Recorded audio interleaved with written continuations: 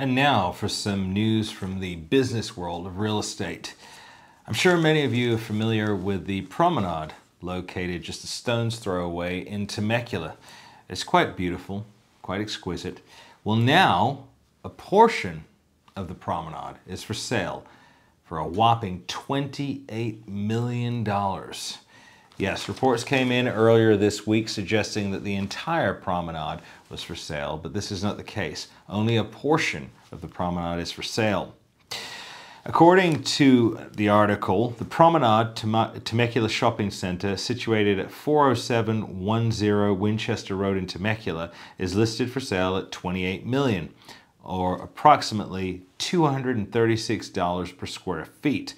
The property is listed by the Warner retail team at Colliers, which consists of L. Warner, Charlie Simpson, Alyssa Mera, and Caitlin Zerpolo. And again, I apologize if I mispronounced any of those names incorrectly. The Promenade Temecula spans 118,520 square feet on nearly 10 acres of land. Of course, there are movie theaters. One of my wife's favorite, Lush. For any of you women out there that may be interested in soaping goods, I strongly suggest Lush.